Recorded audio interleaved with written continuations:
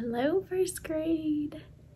We are going to be working on a new phonics skill today, but before we get started, I want to practice our three-part drill. Now, we've been doing this for a couple of weeks now, and I know you're getting really good at it, so let's see if we can move a little bit quicker today. Are you ready? Okay, here we go. CH says ch. E says eh and e. S says s. L says l. I says I and I. Z says z. D says d. K says k.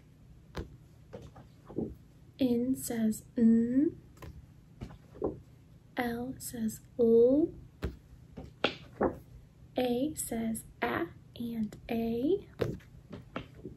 X says ts. F says f. Q says qu. P says p. C says k. R says J says j. S says s. PH says f. CK says k. TH says f and th. Z says z. W says wa. M says m. WH says what? V says v. U says and u. G says g. SH says sh. O says and o. H says h. F says f. N says n. T says t. B says b. And ER says This is the one we learned last week, right? Good, I'm glad you remember. Okay, let's move on to the second part of our drill. I will say a sound. You use your finger to write on a piece of furniture or the carpet the letter or letters that makes those sounds. And I will tell you if you know one or two ways to make those. Ready? Okay, here we go. First sound, b. B says b. Next sound, d. D says d. Next sound, you know two ways for this. F. F says f and F says f. Next sound, you know two ways for this sound. Z. Z says z and Z says z. Sh. SH says sh. How about l? You know two ways for this sound. L says l and LL says l. A says a. P. P says p. Ch. CH says ch. All right, let's move on to our next one. Okay, let's move on to our last part of our drill using the blending board. So we'll point to each letter, you'll say the sound, and I'll swipe across and we'll say it together. Ready? Let's go. K-A-D, cad. And if you want to do the thumbs up for a real word, thumbs down for a make-believe word, you can totally do that too. L-A-D, lad.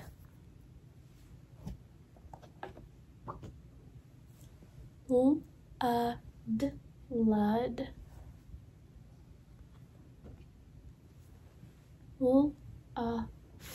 Luff.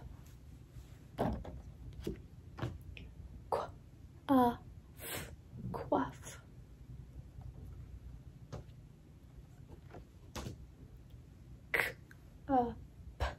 Cup.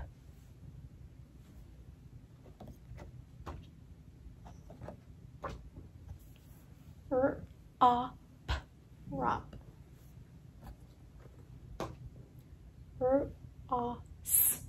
Ross. Like Mrs. Ross.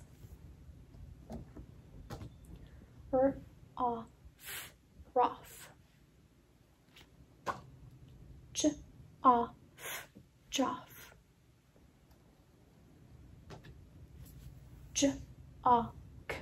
Jock.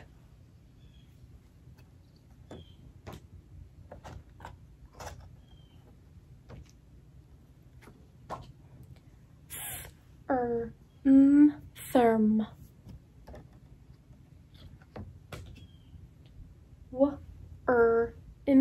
Worm. Now this is a tricky one because it sounds like worm, but it's not spelled the right way. So this one is actually thumbs down.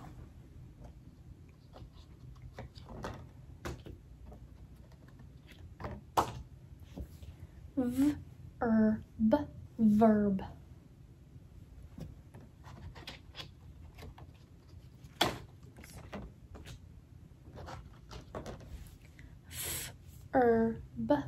Verb.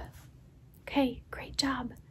Let's move on now. Last week we talked about this letter here, the ER, and how it says the sound. And I told you last week that we are going to learn 3 ways to make this sound other than just with the letter R. Last week was ER. This week we're going to work on IR. So IR, when they are stuck together, says just like ER says when it's stuck together. Let's look at some words with IR and see what we can find out. Here's the first one. Whoops. Can you see that? Maybe I'll do this. Okay, first word. Dirt. Dirt. Is this IR in the middle or at the end of the word? That's right, it's in the middle.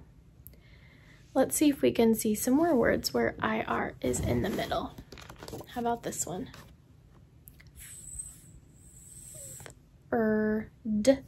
Third. IR is again in the middle. How about this one?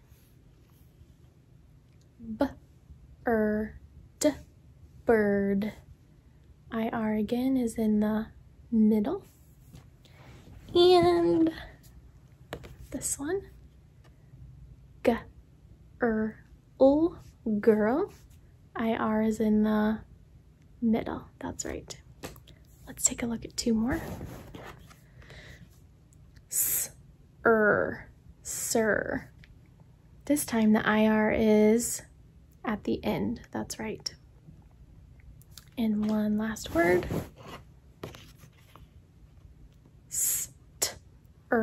Stir. Again, IR on this one is at the end. Okay? So IR, just like ER, could be in the middle of a word or at the end of a word, but it's usually in the middle. It's not very common to see IR at the end of a word. Much more common to see ER at the end of a word. So this one can be in the middle or the end. This one can be in the middle or the end. This one's normally at the end. This one's normally in the middle. Here is your challenge for today. For today, I want you to choose a book that you have at home that you can look through and read and try and find IR words. They might be in the middle, they might be at the end, but I want to see in your book how many IR words you can find. So here's what this can look like. You get to choose. You can take a piece of paper and write the title of your book in the middle, and then you can write all of the IR words that you can find in that book around it. You could make a pic collage if you like doing that. You could take a picture of your book and put it in the middle, and then you could type all of the words that you find with ER all around it. If you have another idea how you want to share that with us, totally okay with that too. Your job, though, is to find a book that you have at your house and see how many words you can find with IR in it. Good luck.